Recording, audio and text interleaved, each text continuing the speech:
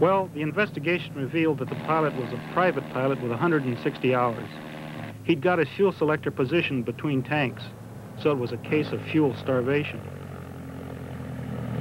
I'd say most probably he just panicked, pulled up right into a stall.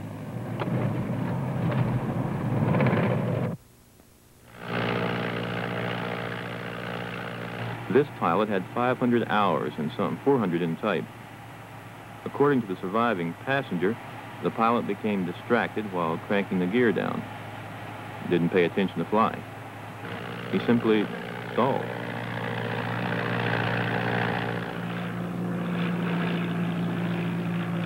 This man had a commercial ticket and a couple of thousand hours. He was inspecting a power line. A witness said the aircraft rolled into a steep turn to double back in its course. Too steep, I guess. He just plain stalled.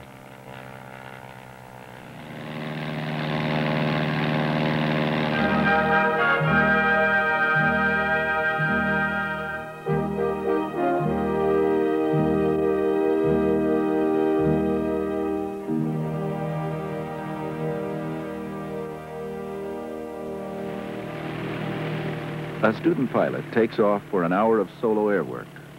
He'll spend part of it practicing stalls. You know what a stall is and how to recover from it. You learn just like this student in your first few hours of instruction. All pilots know it, or knew it once. Yet stalling accidents occur on the average more than once a day. They account for about a quarter of the general aviation accidents. Why do pilots who know better get themselves involved in stall accidents? Not just the students and low-time pilots, but the average pilots and even the old hands with 1,000 hours or several thousand.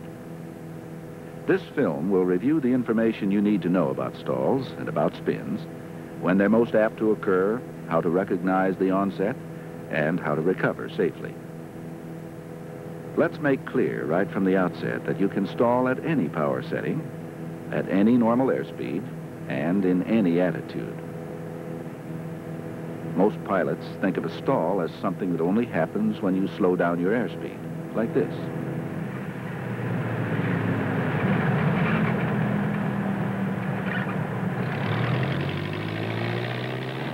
But you can also stall like this.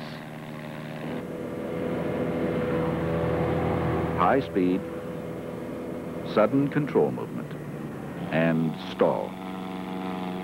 A little review of theory will explain the factors involved. Consider this airfoil as the aircraft goes into a glide. The flight path is like this, and the relative wind affecting the wing is like this. The angle between the chord line of the airfoil and the relative wind is the angle of attack.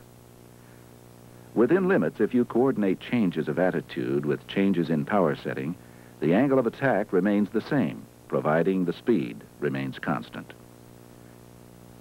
But any time you change power while holding the attitude constant, the angle of attack changes. And any time you change attitude while maintaining the power setting, the angle of attack changes. Ordinarily, there's no need to think about angle of attack when you fly. You get on perfectly well without drawing diagrams in your head. It's only when the angle of attack becomes quite large that it gets to be a problem.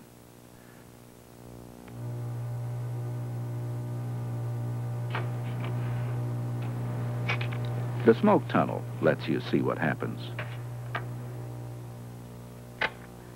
First, from level flight, we pull up the nose. The angle of attack increases until finally the air can no longer flow smoothly over the wing. This is the critical angle of attack, and the result is reduction in lift, and the aircraft stalls. Now watch. The same thing can happen when you're in a climb. It can happen when you're in a glide.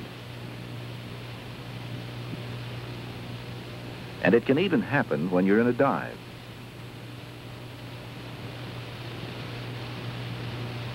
For a particular airfoil section, the critical angle of attack is always the same.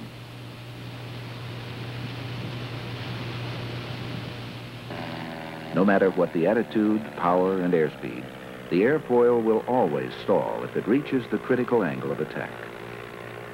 The important point is this. It's wrong to think of a stall as something that happens at a particular airspeed. The speed at which a stall occurs depends on a number of things. For example, remember that stall speed increases with G loading. In this aircraft, flaps up, the stall speed in level flight is 72 miles per hour. The G loading of a 20-degree bank increases the stall speed slightly.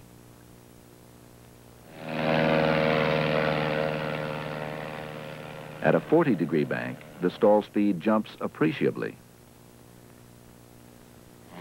Here's a bank of 60 degrees. Look at the stall speed. Another factor that has a bearing on stall speed is weight. This aircraft, with fuel tanks half full and one person on board, has a stall speed of 65 miles per hour. But at max gross weight, the stall speed goes up to 70 miles per hour. Also, stall speed may be lowered on most aircraft by extending the flaps.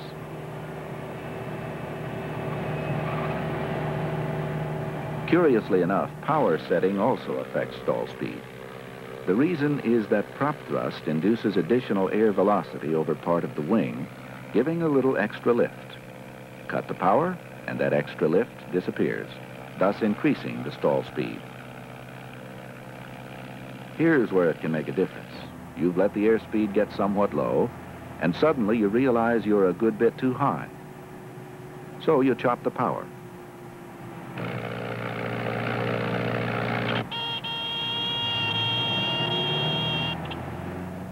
Wave off and go around. The moral is, don't chop power when you're too slow because power affects stall speed.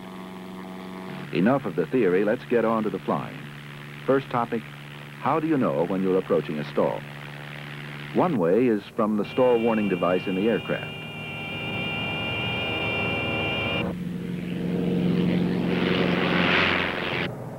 Another method is the stall warning light. But you don't always have to rely on mechanical systems. The aircraft itself may tell you when it's approaching or entering a stall, and you should learn to recognize the signs characteristic of aircraft you fly. The controls become mushy as you near a stall. Because of the reduced airflow, control effectiveness is reduced, and it takes an extra amount of displacement to produce a given response. In some situations, you may also be able to hear the approaching stall. As the airspeed decreases, the engine sound changes and the wind sound decreases. Listen.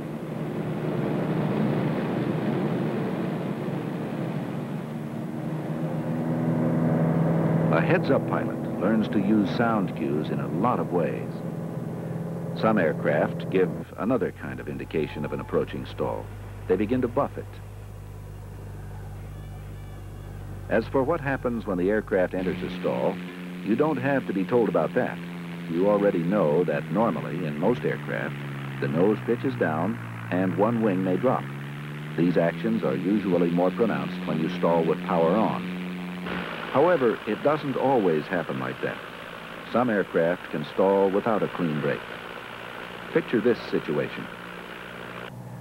You're on downwind behind a slower aircraft, and you've reduced power to keep from running him down.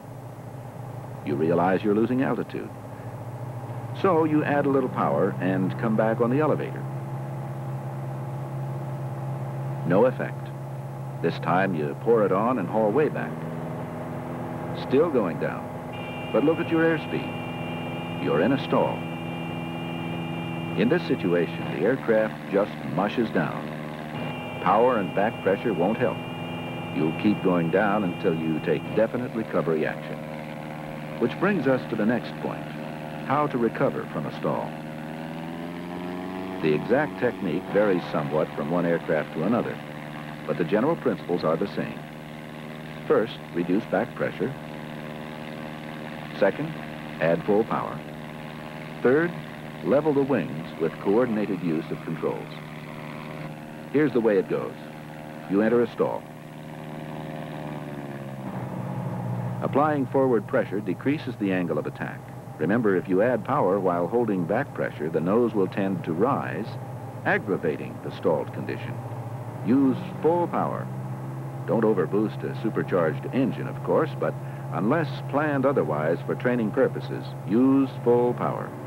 Then level the wings with coordinated use of aileron and rudder, and recover to the desired flight attitude. The procedure is essentially the same for any type of stall. Here's an approach stall, flaps down, power off, gliding in a turn. Wheel forward, full power, level the wings.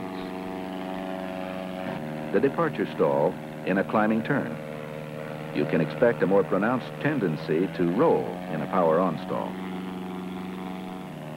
The accelerated stall is a special case, since it can happen at any normal airspeed. It most often occurs when the pilot tries to tighten the turn or correct the altitude with back pressure and pulls back too rapidly. It's the increased G-loading that leads to trouble. Recover from the stall first, then level the wings. Excessive or early up-elevator use during stall recovery can cause a secondary stall. Spins continue to be a factor in accidents. Therefore, you should know what a spin is, how it occurs, and how to recover. The most important thing to know is a spin is an aggravated stall. Aggravated means you're continuing to apply the control pressure which caused the stall, usually back pressure, and possibly rudder. If you enter a spin, there may be a recommended recovery technique for your aircraft, but if it's unknown or not given, the following steps should be taken. Power usually aggravates a stall, so close the throttle. Remember, it's easy to become disoriented in this case. The aircraft is spinning to the left, which makes it appear as if the Earth is spinning to the right. So the second step, use full opposite rudder, right rudder in this case. Notice the attitude. The nose is way down, but well short of vertical. Yet from the cockpit, you may get the feeling of heading straight for the ground. It's important to realize this is just an illusion, because the third recovery step is reduce back pressure with enough brisk forward elevator to ensure recovery. As the rotation stops, release rudder pressure and smoothly apply elevator to raise the nose. The airspeed increases rapidly during recovery. Avoid excessive G-loads, but keep the nose rising steadily to the desired flight attitude. Don't yank. That could overstress the aircraft or cause a secondary stall. Remember that the specific details of spin recovery varies with the type of aircraft. Learn the correct procedures for the aircraft you fly. Earlier, we posed the question, why do experienced pilots become the victims of stall accidents? Let's answer that now by looking at some of the common situations that account for the once-everyday accident rate.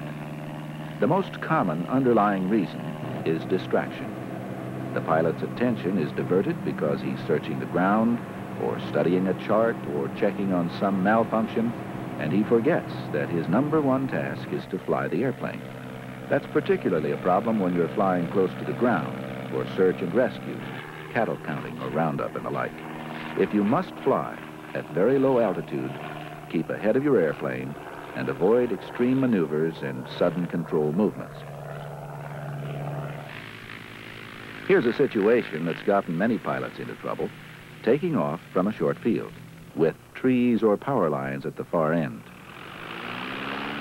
Even when he can clear the obstacle, there's a strong urge to haul the airplane off the ground before it's got flying speed or to try climbing or banking too steeply. Another common cause of stalling is retracting the flaps too quickly before airspeed is above the flaps up stall speed. No time of flight offers more hazards for a stall accident than the approach for landing, because you've got so many things to think about at once. Here's a pair of situations that too often head to inadvertent stalls. First, the trim tab stall. The pilot has his aircraft trimmed just right for the approach. Then, realizing he's too high or the runway isn't clear, he decides to go around. He pours the coal to it, forgetting his trim. Forgetting he'll need to hold forward pressure to maintain pitch attitude. The nose pops up, stall. Finally, the cross-control stall. The pilot begins a turn onto final and discovers he's overshooting. Now, he's always heard you shouldn't make a steep turn at low altitude, so he decides he'll just skid back to course with rudder. This tends to make a wing drop. He corrects with a little opposite aileron. Then he finds the nose going down, so he applies a little back pressure. As he continues to hold rudder, he finds he gradually needs more and more opposite aileron and back pressure. This is a setup for disaster.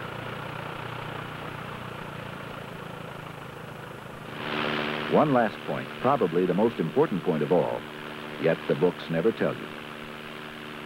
Imagine yourself there in the pilot's seat. You always practice stalls at altitude, but the unintentional stalls often happen near the ground. And here you may forget all the good practice. Technique says forward on the wheel, but your instinct says get away from the ground, pull up. Many pilots have become statistics because they listen to instinct in a moment of crisis. Panic is your worst enemy. So what's the answer? Practice. Practice flight at minimum controllable airspeed.